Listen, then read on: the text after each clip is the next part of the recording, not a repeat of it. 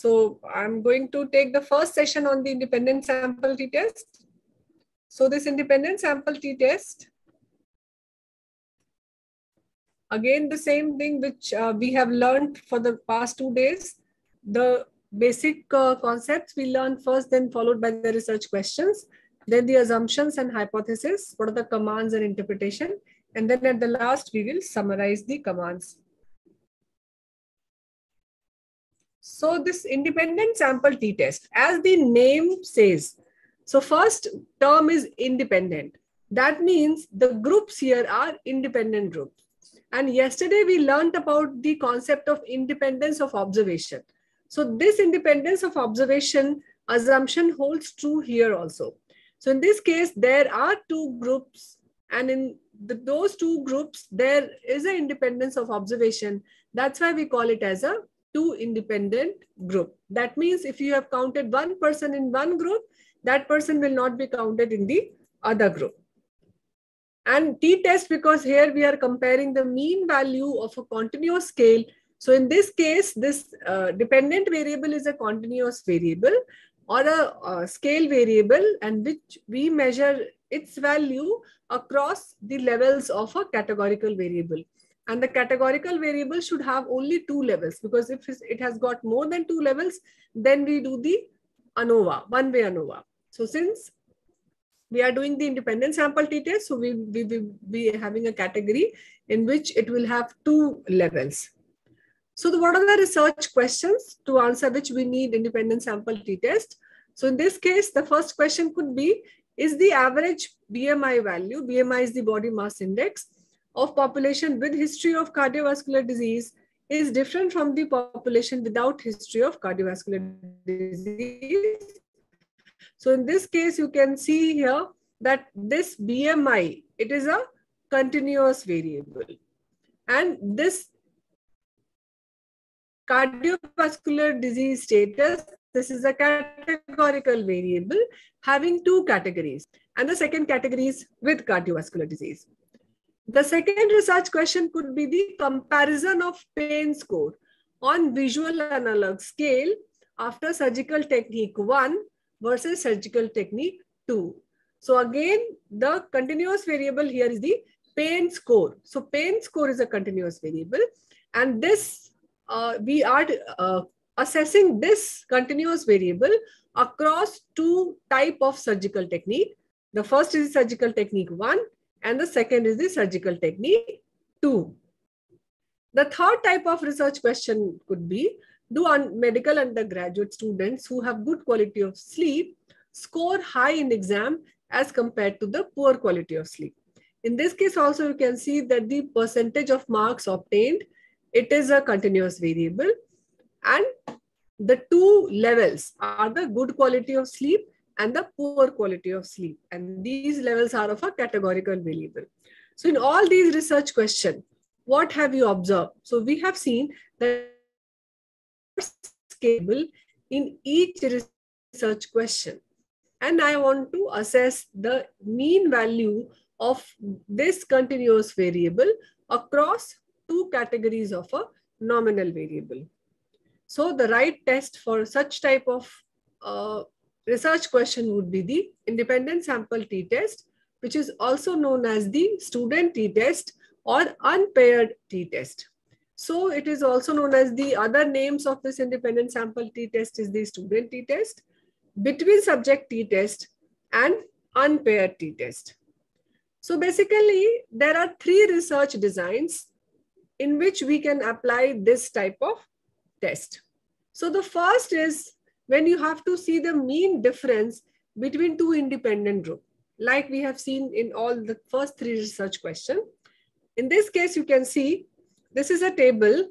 There are males and females. This gender, 2 type of gender is there, and this is the value of cholesterol. So if I am comparing the mean cholesterol level in male and female, then again, this type of research design is one research design where we can apply independent sample t-test. Second type of research design could be, I want to see the mean differences between 2 interventions. In that case, you can see this group has been categorized as intervention, and control. So this intervention, it has got some cholesterol level and the control has got some cholesterol level. So the blood cholesterol was measured again after 6 weeks of exercise training program in intervention and control arm. And if you want to do this comparison of these two values, the mean values, then you can do the independent sample t-test. The third type of possible research design could be if you want to measure the mean difference in the change score. Like for example, this is the intervention group and this is a control group, like we have seen in the second type of study design. And in this case, you can see that there is a pre-cholesterol, means before intervention, we have measured the cholesterol level, then we have done the intervention, and then we again measured the cholesterol level. So in this, there are two groups and we have measured the cholesterol level twice, before the start of the study, before the intervention, and then after the intervention. So there is a change score, pre-post. In this case, you can apply paired t-test also in the individual group. But if you want to measure the change score, change in which group is more, then in that case, again, you have to apply the independent sample t-test. So just to revise, we can apply this in the three scenarios. The first is the, again, two groups. And if you want to see the mean value of any variable across these two groups. The second is across two intervention. If you want to compare the outcome value of any continuous variable, then you can do that. Or if you want to measure the change score, like it's a pre-post study having two groups, maybe a RCT or maybe a group with a control group, then again, you can do such type of independent sample t-test. So there are some underlying assumptions which are very important. And in this case, the first assumption is there should be one dependent variable which should be continuous in nature. There should be one independent variable which should be a categorical variable, having two categories. So it should be a dichotomous variable. And the third could be, like again, we have read about this because the term says independent sample. So in this case, there should be independence of observation. And we have to ensure, and this independence of observation, we cannot check it objectively in SPSS or in Jamovi. It's a study design issue. That means you have to ensure that if you have taken participants in one group, those participants will not be counted in the other group. And the fourth assumption is the dependent variable should be approximately normally distributed across the levels of the independent variable that we check by the QQ plot, or if the sample size is less, we can do the Shapiro-Wilk test. In this case, normality testing in this SPSS, because we are not doing, so I'm just leaving this because we have done this in Jamovi also. So now there is a concept of normality for t-test. So in case of an independent sample t-test, it is a robust test. So if there is a slight deviation for normality also, even then you can apply this test. So that's why we call it that the data should be approximately normally distributed. It should not be, it should be, wholly or fully normally distributed. If it is a slight deviation from normal distribution, still, because t-test is a robust test, you can apply this t-test. The second thing is, as you increase the sample size, because the central limit theorem, it says that the data tends to be normalized. I mean, it has a normal distribution. So if you have got a fair large number of sample size, then again, you can apply this t-test, that is the independent sample t-test. And if the distribution in both the groups are in same direction, like we will read that if there is a skewed distribution, ideally you should apply Mann Whitney U, which is the non-parametric analog of this independent sample t-test. But if you choose not to do that, because in this Mann Whitney U, you have to compare the median value. So if you want to compare the mean value, and if you want to apply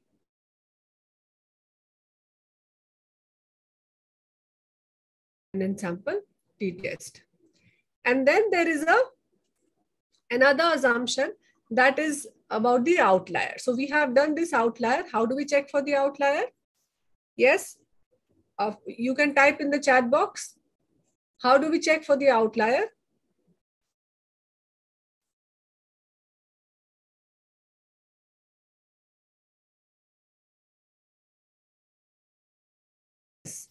So we check this outlier by the box plot.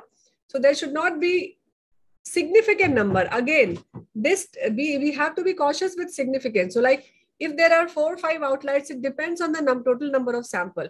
So if you have taken 100, 200 samples and there are only 4 or 5 outliers, those are not very significant. So you can take a call to either include them or to remove them depending upon your choice. And then, but again, there should not be a very much significant number of outlier. Then there is another assumption, which is so this is again the outlier testing. We have done this, that box plot. If it is a normal outlier, it will be like a dot. If it is an extreme outlier, it will be in a star. But this is in the SPSS. In Jamovi, it is only the dot which you see. So there are reasons for outlier. There is a data entry error. It can be a data entry error because when you enter the data, there can be some error while person is entering the data. There can be outlier. It can be a measurement error, like the machine or the instrument which you are using, it is not validated and you have not standardized it. It may give some outlier, or it can be a genuinely unusual value. So how to tackle with the outlier? You can, if there are many number of outlier, you can apply Mann Whitney U-test, which is the non-parametric analog of the independent sample t-test. You can modify this outlier with the one value, which is the less extreme.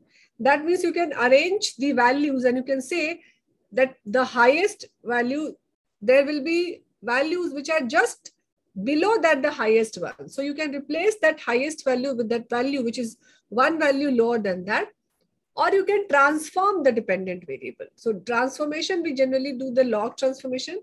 So you can do that, or you can include the outlier and run the analysis. So whatever you do, it is up to you. But we usually say that you should report the outlier, and because t-test is a robust test, you can go ahead with the independent sample t-test. Then the sixth assumption is that there should be homogeneity of variance. So what do we understand by this homogeneity of variance? So we have learned about this variance in day 1. Remember, we say that variance is the sum of squares divided by total number of sample. So the sum of square was we remember, individual value, we deducted the individual value from the mean value, we squared them, and then we had sum of those square divided by the sample size minus 1. So that is the definition of variance. Now in this case, assumption is, because this independent sample t-test, you assume that the two groups which you have made in your study design, you have recruited them from a population.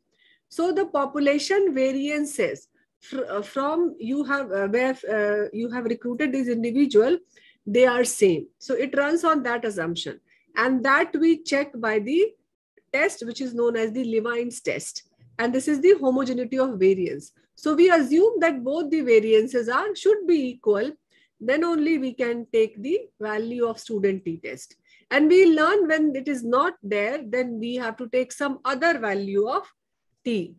So in this, whether it is SPSS or it is this Jamovi, we test it through the Levine's test of equality of variance. And in this case also, the p-value which is there, it should be like the Shapiro-Wilk. Here also the p-value, we don't want the p-value to be less than 0.05. Because if the p-value is less than 0.05, then we can say that it is then we can say that it is,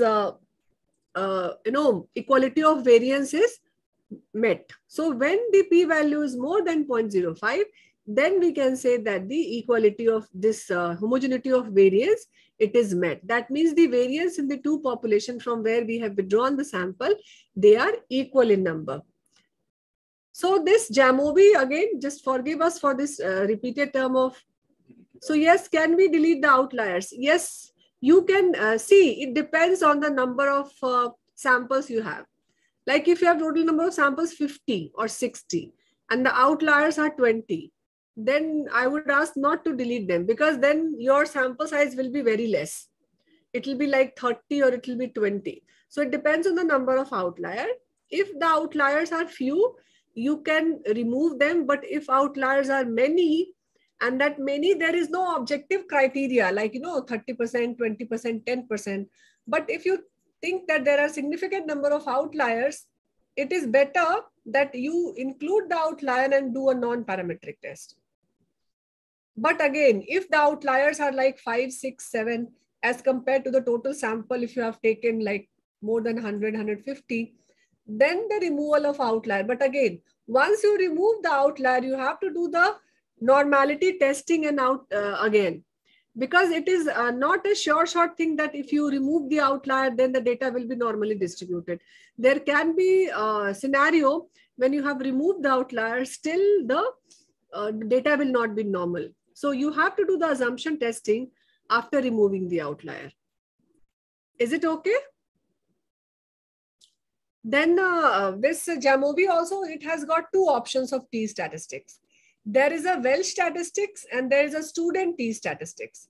So this first, when the this assumption of equality of variance, this is met, then you should apply this student T value, which we will see in the Jamovi option, and its degree of freedom and p-value.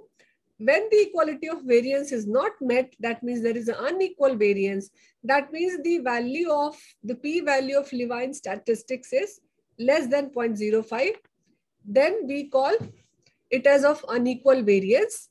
And in that case, we use the Welsh T statistics, its degree of freedom and its p-value. So remember, if the data is not normally distributed, because there are many assumptions of this independent sample t-test. There is an assumption of outlier, there is an assumption of normality, there is the assumption of equality of variance. All these options are there in Jamovi. Only thing is that on the basis of the values of these two, like QQ plot and Levine statistics, you have to decide whether you are going to do a non-parametric, or if the value of this Levine statistics is less than 0.05, in that case, you have to take the Welsh statistics. So now what is the null hypothesis in case of an independent sample t-test? So independent sample t-test is like the hypothesis is that the population mean of the two groups are equal. And you can say that there is no difference between these two groups. And in this case, the population mean of the two groups are not equal. That is the alternate hypothesis. So now let's see how we. So the first question is, I have to check regarding the distribution of following parameters. And I have to compare their mean or median values across their smoking status. So for the convenience purpose, I have taken the categorical variable. In this case, it is an independent variable, is the smoking status. And I'll be checking all these continuous variable across the smokers and non-smokers. And before I move to this Jamovi showing, let me brief you regarding the Mann Whitney, because we are going to learn both the tests together, because in SPSS, the options are different. But in Jamovi, the same interface is there, whether you have to do a independent sample t-test or Mann Whitney test. That's why I'll brief you regarding the Mann Whitney also. So now what is this Mann Whitney test? So this Mann Whitney test, as we have seen, this is the non-parametric counterpart of this independent sample t-test. So again, we learn all these things. So like if there are many variables which are like normally they are not normal. In this case, like if you want to compare a mean value of any outcome variable across the two dichotomous variable, like maybe the mean SGOT in the alcoholic liver disease and non-alcoholic liver disease patient, but the value of this outcome variable is not normally distributed. So you can see there is a QQ plot here where you can see this is a skewed, it is not, the individual values are not across this diagonal line. So I can say that this is a skewed distribution. So in that case, I should not be using independent sample t-test. But again, I said that if it is not that much skew, if it is a little deviation, because we call it as approximately normal distributed. But this doesn't seem to be approximately normally. This is the highly skew. So if it is a highly skew and I cannot apply independent sample t-test, in that case, what will I do? So if I know that the variable of interest does not follow a normal distribution, like in case of survival, you will see there are various time of survival time that also doesn't follow a normal distribution, or beforehand we plan to compare the median of variable of interest. So in that case, we apply this Mann Whitney U test. So this Mann Whitney U test is used when the assumptions of t-test are not met. And it is a non-parametric test because we always say that this is a non-parametric counterpart of the independent sample t-test. So it arranges the sample data, and then we have to see the either mean rank. The option of mean rank is not there in the Jamovi. So you have to compare the median and interquartile range. So the research question could be again the same. There will be a one continuous variable, but again, we will replace median term with, mean we cannot use. So the research question would be, what is there any median SGOT levels? What is the difference in the population with alcoholic and non-alcoholic fatty liver disease? Then is the median post-operative pain, which we have measured by the visual analog scale, is similar for the surgical technique 1 and surgical technique 2. And then you can see the third, this is the same research question. Maybe this is a little different than like the median Apgar score of babies which are born through the cesarean section and through the vaginal delivery. So here again, you can see there are two independent group or the levels of a dependent variable, and we are calculating this median value of a Apgar score. So in this case, we have seen that this is the Mann Whitney U, where there is a scale variable.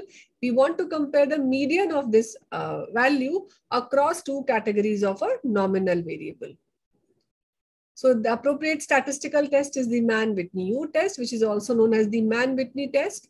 And again, the assumptions are like dependent variable.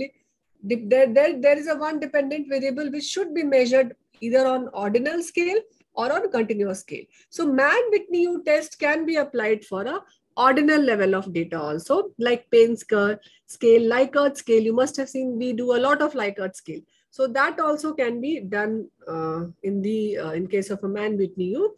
An independent variable should have only two categories, and there should not be again that independence of observation that is required here also. And in this case, dependent variables should not be normally distributed across the two categories, and the distribution should follow.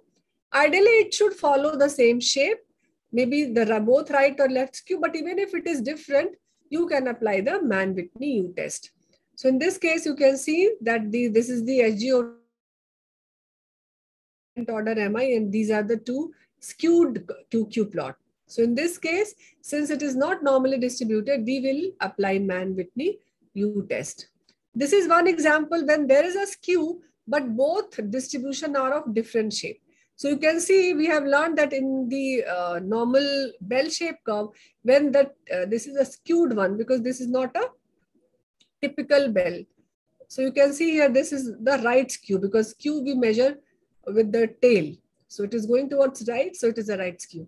In this, you can see this is going towards the left, this male, and this female going towards the right. So this is a combination of right and left skew.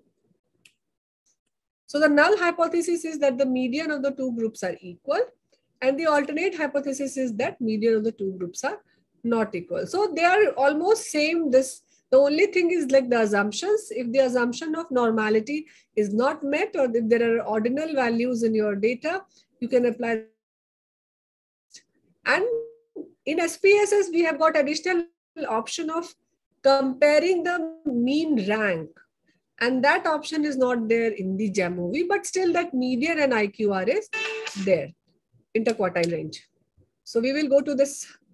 I'll show the questions. I think I have shown it to you that I will take the independent variable as the smoking status, and the variable which I have to take, that is the SpO2 CRP. So maybe you can move all the variables together. So what options will I use here? In analyze, you can see there are options. This exploration we have used in day 1 in descriptive. This we have used yesterday, frequencies, when we learned the chi-square goodness of fit, and we learned the chi-square test of association, homogeneity, Mack-Niemer test, and we learned the odds ratio and relative risk. And then this is the regression. We learned this on, I think, yesterday only, that correlation matrix. These we are not going to cover.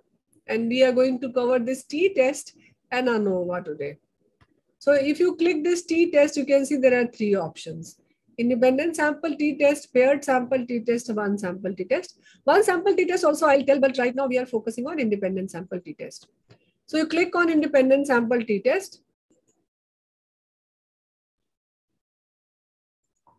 Now what will I do? You can see the 2 boxes here. This is the dependent variable, and you can see there's a sign here. So this is a sign of scale variable. So you have to move the scale variable in this box, and this is the grouping variable, and this should be either nominal or ordinal. So grouping variable in my case is the smoking status. So I have moved this to this grouping variable, and this dependent variable is the SpO2. So I'll start with this SpO2, then CRP level, C-reactive protein, CRP1. Next is the hemoglobin. So let me see, where is the hemoglobin? This is the hemoglobin. And then cortisol, LDH, and ferritin. So this is the, let me see the variable. This is the cortisol. The next is your LDH. And then it is the ferritin. So I have to check these continuous variable. So now what should I do first? So first you go and check for the assumptions. That's why I will move directly here. Don't right now focus on this independent. You can uncheck this right now. Uncheck this so that it will disappear. But by default, this value comes. So maybe then we can leave this. And then you can see here, come to assumptions check. So in SPSS, we used to do it. In SPSS, it gives you as a byproduct of the table. It comes like homogeneity, it is there along with the output. But here you can check it independently before you choose to wish, or before you wish to choose what, like you want to take the Welsh T or you want to take the student T. And in here you will see there are various 3 options. So in test, there is a student test. This we apply when the data is all those assumptions normally distributed, less number of outlier, and when the assumption of homogeneity is met. This Welsh you use when the assumption of homogeneity is not met. And this Mann Whitney you use when the data is not normally distributed. Now I will see, so I will click 2 things here, homogeneity and QQ plot. Homogeneity is one assumption and QQ is one assumption. For the outlier again, how will you check? You have to go back to exploration and you have to check for the outlier also. So assumption, if you see this homogeneity of variance, can you type in the chat box which variable is not, this assumption is not met. Homogeneity of variance assumption is not met for which variable? So yes, you are right. It is the SpO2. Why it is SpO2 is not normally distributed here? Less than 0.05. Yeah, because it is less than 0.05. And we have known from our previous learning that if the p-value is less than 0.05, it will not be following the assumption of homogeneity of variance. So then what should I do? In this case, what test should I apply out of these 3 options for SpO2? I'm asking. Please type in the chat box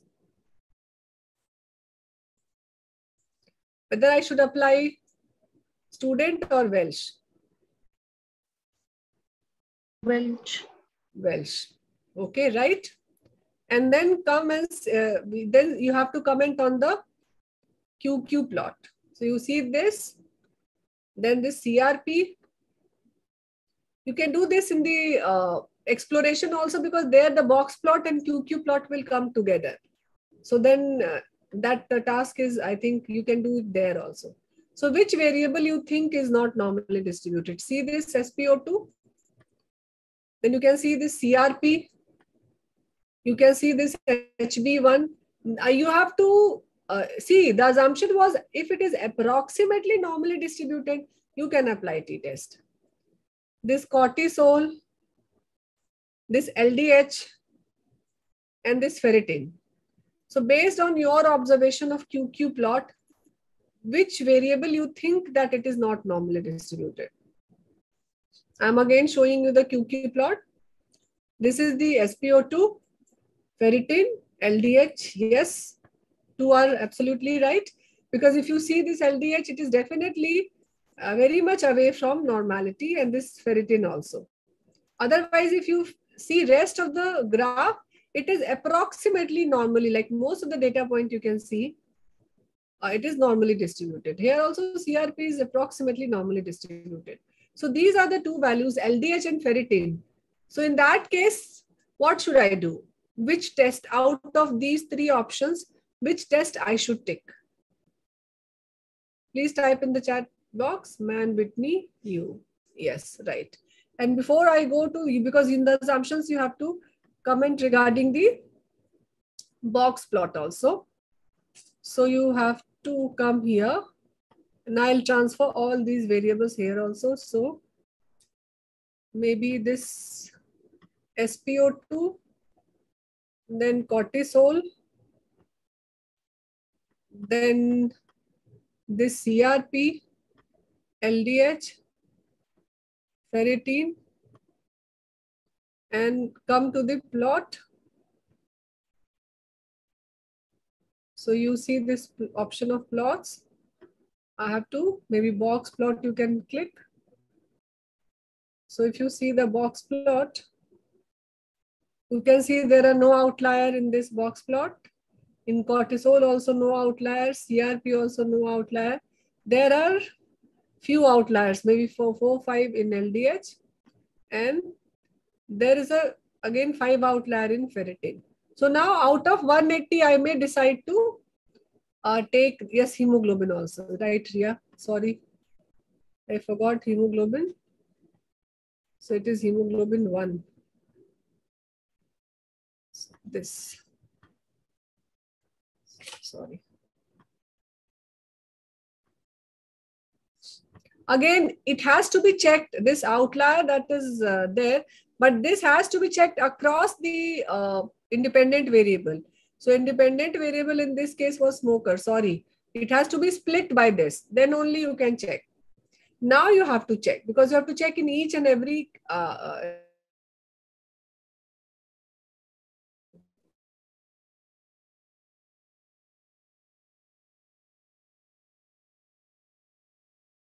so yes, this is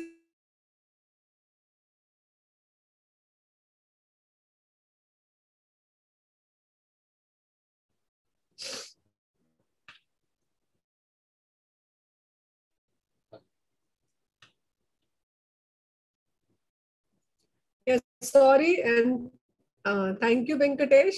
I could see that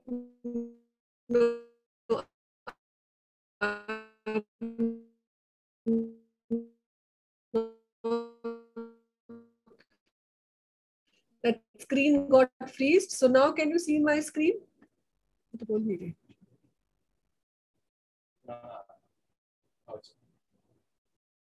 Am I audible now? Okay. Is still there is a lag, or it is okay? Okay. Thank you. So can you see this? So we have to plot it across the independent variable. That's why you will see this outlier in the category of no smoker and in the category of smoker. Similarly, for cortisol also, and you can see the number of outliers. So if you have splitted it, see the number of outlier, it has decreased, because now it will be redistributed to both the categories. Here also you can see one outlier in this, and there are 5 outliers no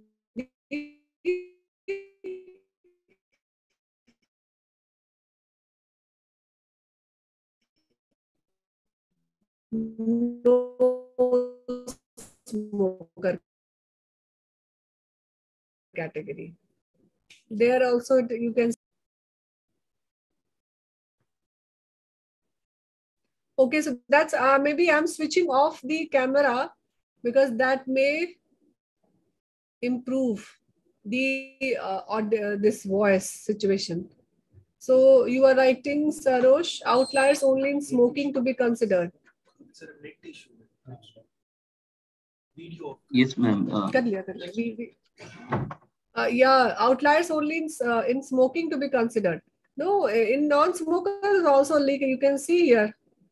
This is the smoker. This is smoking status no versus yes. So you have to report the outlier that there were 5 outliers in the no smoker category and there were 1 outlier in the smoker category.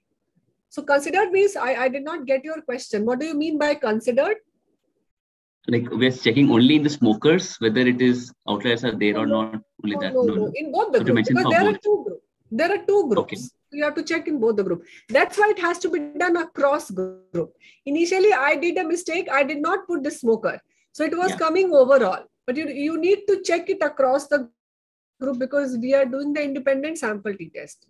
That's why you have to check the outlier in both the groups. And you need to report maybe numbers are very less. They are not too much. So you can only report that there were a few outliers, maybe 4 to 5 in one group and there were none in the other group. Similarly, you can report because in assumptions, while writing assumptions, you have to write this. And this time, I think we have yesterday we could not give you the template, but today we will give you the template also for writing the result. So all those we have made the template like independent variable and dependent variable. And then you can replace your variable with the same one. Otherwise, all the assumptions you can report. That means what all needs to be reported, it will give you a glimpse of that. It will be very helpful. Thank you, ma'am. Yeah, today we will give you about the yesterday session also. Not the yesterday, the rest of the 2 days, because we could not give. So those 2 days also we'll share. But today is definitely we are through. So we'll share it today itself. So this was the one, this was the assumption. Now coming to this independent sample t-test. So again, I'll go up and I'll again click this one, then this, once you click the output, then this, the previous window will be active where you left. So I don't need to go back again and put this independent sample t-test. I'll go just up in my result section. I will click this window will be active here. So now what will I do? So I have checked for the assumptions and I have checked regarding the normality and outlier. Now I will apply the test. So for that, what I'll do, I will remove this SpO2 because this SpO2 is homogeneity of variance is not met. So I need to do it separately. And again, this LDH and ferritin also, because they are not normally distributed. So I have moved them also back. Now this LDH has gone. Now these are the 3 variables which are normally distributed and they are meeting with the assumption of homogeneity of variance. Now I can go ahead with the student t-test. So the table of these 3 will be, you can club the table together and then you can click this mean, show the mean difference with its confidence interval, the effect size and the confidence interval. I will talk about the effect size, just wait for a few minutes. And then this is the descriptive and the descriptive plot. So this assumption coming to this, you can see here, this is the T statistics and this is the value of T statistics. This is the P value. So if you see the P value, you can see here that none of the variable is significant. There was no significant difference because you can see here that although there was mean difference, but the standard, this 95% confidence interval, you can see here minus 18 to 39, minus 2 plus. So all these are sign are changing and 0 is coming in between. That's why it is not significant. And then you can see the Cohen D. So now what is this Cohen D? So Cohen D is a measure of effect size. Now, what is this effect size? As a in statistical term, when we measure the difference level. So in numerator, we have the difference of the two mean, and in denominator, you have got the standard deviation. So that is the Cohen's d or the effect size. But how do we interpret it? So the interpretation is basically like we did for the Kramer V. Can you recall the yesterday session when we did the effect size using the phi and Kramer V? When we learned that up till 0.2, 0.3 and 0.5, then we used to call it as a small effect size, moderate or large effect size. So what do we actually mean by this effect size? Strength of association. Yes, very right. And in this case, especially for the clinician, like if there is a difference, maybe if the, in this case, if the CRP value between smoker and non-smoker, if the value, there is a difference of only 1 unit. When you increase the sample size, if you take 800 people, even the difference of 1 unit will be highly significant because the significance level depends on the sample size also. You keep on increasing the sample size, the non-significant thing also becomes significant. But this effect size tells you, because this effect size is independent of sample size. So this effect size will tell you whether the statistical significance which you have got, does it make any clinical significance or not? So this tells you regarding the clinical significance. Like whether the 1 unit change in CRP, is it a clinical significant thing which should be noticeable by a clinician or not? Are you getting my, am I making sense to all of you regarding this effect size?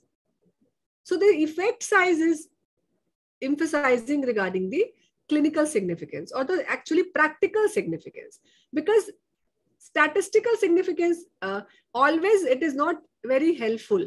When you practice the medicine, when you practice the evidence-based medicine, then the concept of effect size is really important. That's why these days journals, they are especially asking for effect size, because that is ultimately it will go into the practice. Even if something is 0.000 highly significant and the effect size is less, it is not going to be in the policy level because the clinical significance is not that much. Again, here also it is like 0.3, 0.5 and more than 0.5. So if it is up till I think 0.2, 0.5 and more than 0.5. So if it is up till 0.2, you call it as a small effect size. If it is up till 0.5, you call it as a moderate effect size. If it is more than 0.5, you call it as a very high effect size or very good effect size. So that is, in this case, you can see you express it with the 95% confidence interval also, but you will see here that all the effect size was very less. So effect size, basically, although you report it, but you comment when there is a significance. If there is no significance, then there is not much use of reporting this effect size. Am I audible, or still there is some voice issue?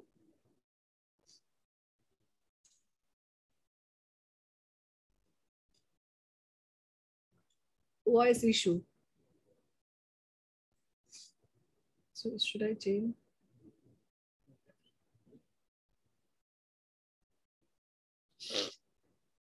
Okay, is it okay now? Okay. Yes, today I think there is some issue with the connectivity. It is going on and off. So I'm sorry for that. So should I repeat any concept till what time? I think, did you get this effect size, the concept of effect size? So in this case, this was the effect size. And we were focusing on this effect size. And you can see here that all the values are like, in this case, only the second one is 0.27. So it is a little okay, like 0.2 to 0.5 is the moderate. But still, because it is not significant, you will see the confidence interval also, it is not significant. So you have to report for the 95% confidence interval of the effect size also. And then coming to the other reporting. So if you see then you have to comment on the descriptives. So if you see the descriptive, This is the Levine's test of homogeneity of variance, which we have seen initially. And then this is the group descriptive. That means this shows the number of people who are there. This no is for the no smoker and 57 is smoker, 123 and 57. The mean value of CRP in no smoker is 152, whereas in smoker it is 10 units less. Similarly, median is also reported with the standard deviation. In hemoglobin also, you can see here that 9.37 is the mean hemoglobin in non-smoker, whereas people who are smoker, they have reported less hemoglobin. Similarly, the level of cortisol, the people who were smoker, the levels of cortisol was more, but the change, the difference was not significant. And then there is another table where you can see this one. So you can see here the mean difference. So this is showing the difference, 10.27, 0.58 and 0.673. And this minus tells you in which group it is more or less, depending on that. So it is minus because you can see here that in the third one, in both the cases, this, yes, it was less. Yes was less. But in this case, yes was more. That's why what it does, it reduces the yes, means whatever you have coded 1, so 1 minus 2. That's why all these are positive differences, which is there. In SPSS, it gives you like I minus J. But here you have to see from the table of descriptive. Like it is whether the 0 minus 1 or 1 minus 0. Are you getting my point about this plus and minus sign? Are you guys are with me? One of you, please, you can text yes or no. Okay. Then you can come down. And this is the mean plot. We call it as a descriptive plot. So it is the, you can see this is the mean of the two values with 95% confidence interval. And then this is the QQ plot. This is the mean plot of hemoglobin. So you can report these things in your maybe thesis or in your project. So I said that this gives you very beautiful diagram. You can incorporate these into your this thing. And again, you can change the view of this also. Like I told you, you can go here, this 3 dots. Here you can see plots. So plots, you can plot theme, you can see, you can, if you do it minimal, and then if you stop it, you can see there is a,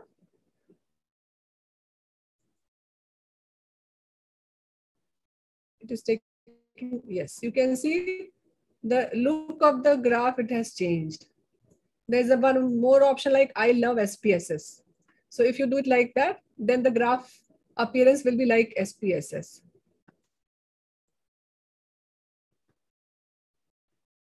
Similarly, HeDaL. So these are the options. So maybe I'm again going back to default. So you can change the look, maybe that color also you can change here. You can say color palette. It is there. So right now, maybe it is the Jamovi I have kept. You can change the color scheme also of the graphs.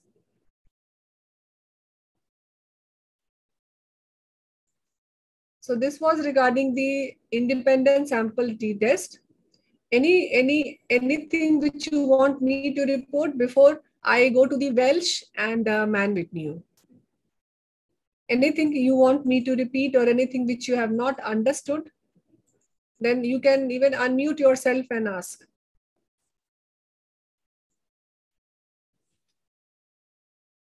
Is it okay up till this point? Please say yes or no. Okay. So I'm taking your okay as a proxy okay for everyone. Thank you. So I'm going again now for, I will move these variable back to this window and now I'll do SpO2. SpO2. So what was the problem with SpO2? Why we could not do the student t-test? Because the homogeneity of variance was not there. So what I'll do, I'll go to this Welsh and I'll uncheck this. So in this case also, you will see the value of T statistics. We will take the Welsh T. So this is the homogeneity of variance, which is not met. This is the descriptive like mean. And if you see the value here, come down, this is the mean plot.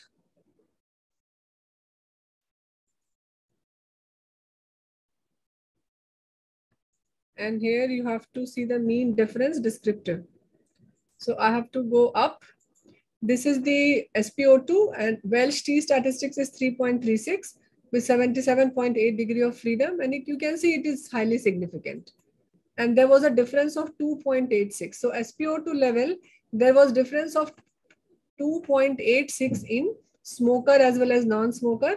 And here you can see in smoker, this was less. And in non-smoker, this was more, the SpO2 level. So smokers, the SpO2 levels were, you can write 2.6 unit more than the non-smoker. And it's 95% confidence interval. You can see here that the confidence interval doesn't have 0. So both the upper and lower are above 0. So with this confidence interval, if there is a difference, then we say that the two extremes should not have 0 in between.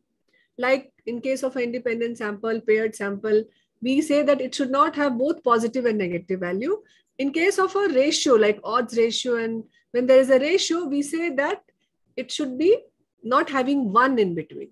So remember, 1 and 0. If it is if the outcome is a difference, we say that 0 should not be there between the two values of confidence interval. And if it is a ratio, we say that 1 should not be there. Is it okay? So now you can see the graphs also. This is the mean. Only the SpO2 is there. So this is the mean plot and this is the, you can see here. So if it is highly significant, you will see that the confidence interval of these two, they will be entirely separate. There will be no area when this value and this value will coincide. So from the descriptive plot also, you can be doubly sure that this is highly significant, because all these values, when it has ended, the other value, it has started here. So none of the values, like its confidence interval value also, it is not like overlapping. So this descriptive plot helps.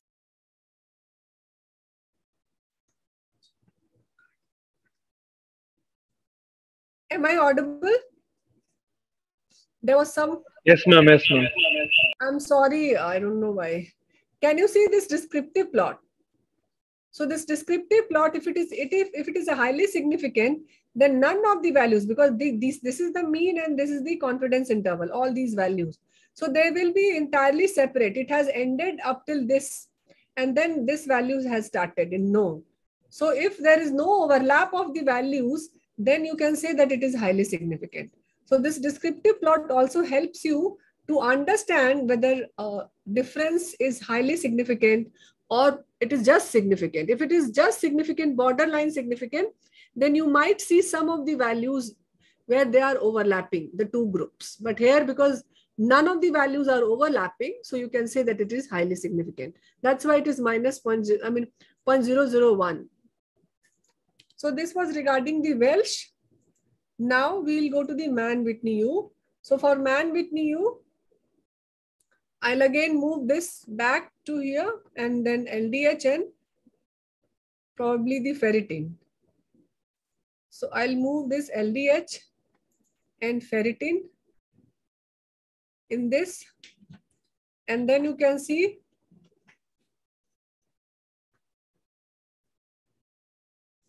this is the LDH.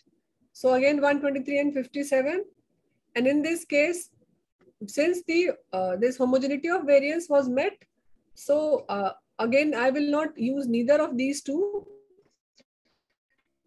Rather, I will go for this Mann Whitney U.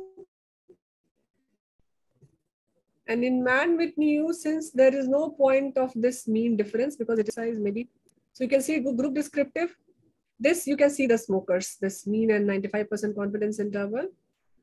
And you can see descriptives. Mean difference. This is the median, 927 and 925. This was 988, 66 and 848. And interquartile range it doesn't give. So you have to go to that exploration and do that interquartile range there. And this ferritin also, these two are the median values. And then there will be value of Mann Whitney U. So the Mann Whitney U, this is the Mann Whitney U value. With LDH, it is the 3482. And with ferritin, it is the 2823. And the p-value is not significant in this case. So you can see that this is these two things you have to report, statistics and p-value.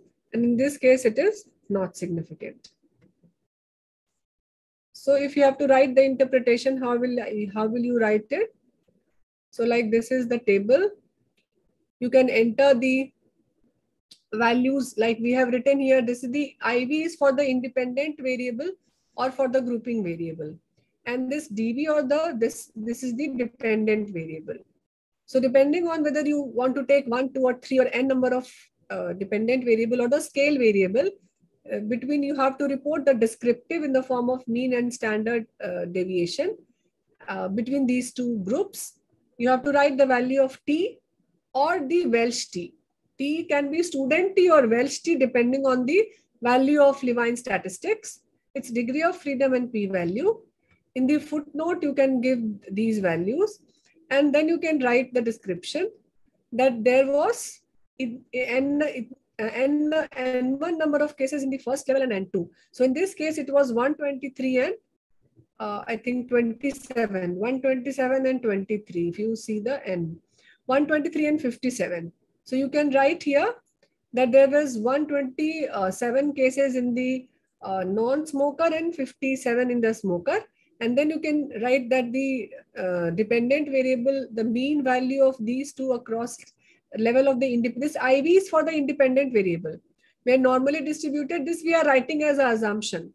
Normally distributed as reported by the visual inspection of QQ plot to test for the normality. Or you can write that it was not normally distributed. And you can write that there was either no outlier or there were few outliers as evidenced by the visual inspection of box plot. An independent sample t-test was run to determine if there is a difference in the mean values between these two levels. And there was homogeneity of variance met or there was no homogeneity of variance depending on that. And in the bracket, you have to give the p-value of these homogeneity of variance Levine statistics. And we observed a statistically significant difference or no difference in mean value of these Joby, whatever you are doing across the two levels. And then you have to report the mean and standard deviation along with its p-value. So this is the write-up. You can replace the appropriate variable which are of your interest. So again to this independent sample t-test. So in this paragraph, I have written regarding the assumptions. So I have mentioned regarding the visual inspection of QQ plot. I have mentioned regarding the outliers in the box plot. And I mentioned regarding the Levine statistics. So these three assumptions you have to write. Whether it was met or not met, depending on that, you will report your result. So this was there, and then you have to write the descriptive also. Like in descriptive, you have to write here that there was this much. So we observed a statistically significant difference or no difference. There can be a difference, but it was not statistically significant, like we have seen with the first three example. In the mean value of, and this is the dependent variable. That means whatever the continuous variable you are taking, this is that of patients having the levels of two categories of the independent variable that you have to write. Coming to the Mann Whitney U, you have to write the median and interquartile range, and you have to write the value of Mann Whitney U along with its p-value. And here you have to write that it was not normally distributed as seen by the visual inspection of QQ plot. There were significant number of outliers which were either kept or removed from the analysis, or then you have performed this Mann Whitney U test. And then you have seen that there was a difference in the median value. So median value for the first dependent variable for the first level of independent variable was this. Like in this case, you can write LDH. If, for example, LDH, you can write that the value of LDH in smoker was this, and the value of LDH in the non-smoker was this, the median value, which was statistically significant or not significant. So in this case, it was statistically not significant. So generally, yes, in case of a Mann Whitney U test, because you don't remove the outlier, or you can do that, it is not necessary. You may take a call to remove and again do a normality. Because even if after removal of this outlier, still the data is not normal, you have to do a Mann Whitney test. Okay. So if you plan to remove outlier, you should again retest all the assumptions after removing the outlier. And then you can come down. So no, this was for the first, before we go to the first breakout room. So any query which you want me to, or commands. So if, let me summarize the commands once again and everything. So we have read three things here in this session. We have seen the student t-test, Welch t-test, and Mann Whitney U-test. So before we apply the test, we see the assumptions. So we first come down, we see this homogeneity test and QQ plot, and box plot you have to see from the exploration option. You check for these three assumptions, and then what you do, you apply the test. So you move your dependent variable, in this case, in this one, in this box, an independent variable to this box. If you plan to have all the variables together, you can first move it here, check for the assumptions, and those variable which doesn't satisfy either the homogeneity of variance, you can remove and again do the student t-test, and then again you can do the Welch t statistics for variable who are not meeting the assumptions of homogeneity of variance. And in case the data is not normal,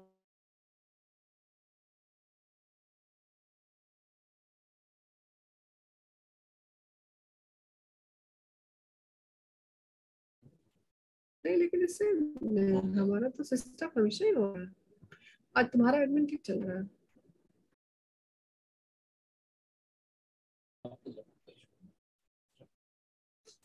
So I was revising the steps. So you can see here that again, depending on the Levine statistics value, you can, if it is homogeneity of variance is not met, then you can use this Welch.